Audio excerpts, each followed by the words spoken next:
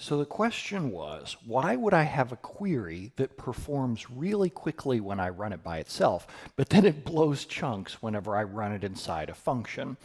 To give you a query as an example, what I've done is I've created an index on the users table using the Stack Overflow database, of course, on the users table by location so that I can quickly find people in a given location. Then this is the query that I'm going to say I'm going to run.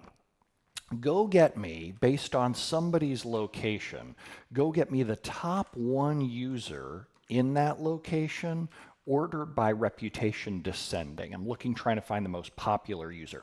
Now you'll notice though that reputation and display name aren't in my index. So SQL Server has to make a decision. Should it use the index or not? Now when I run the query out by itself, not inside any kind of function, SQL Server does use the index. Here, it's doing an index seek on that location index, but the reason why he's doing it is he actually makes a bad decision based on how many people are going to come back. See how 49,000 people actually come back, but SQL Server only estimated 65?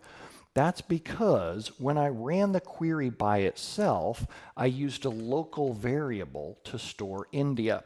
Whenever I use a local variable, SQL Server simply doesn't use the contents of that to guess how many rows are going to come back.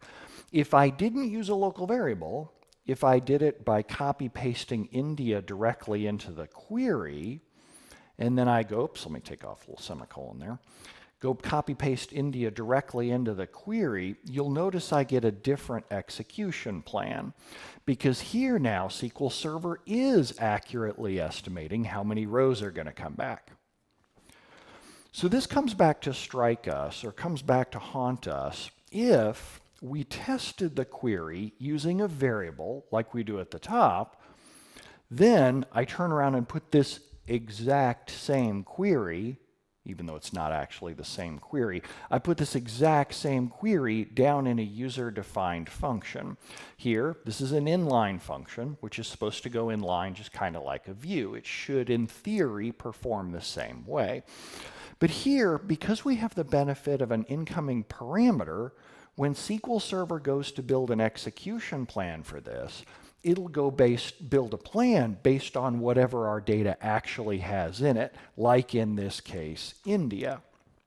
So if I create the function, oops, I should say create or alter there, just to make sure I get it right, create or alter. Then I go run a select from that user-defined function. I get a different execution plan than if I'd run the thing by itself with that local variable. Here, SQL Server sniffs that incoming parameter and then decides I'm going to do a clustered index scan.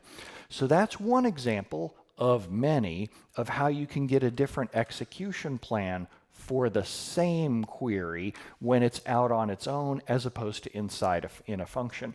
Here, the real root cause is that that isn't really the same query. As soon as you do a local variable, you're really troubleshooting a different plan.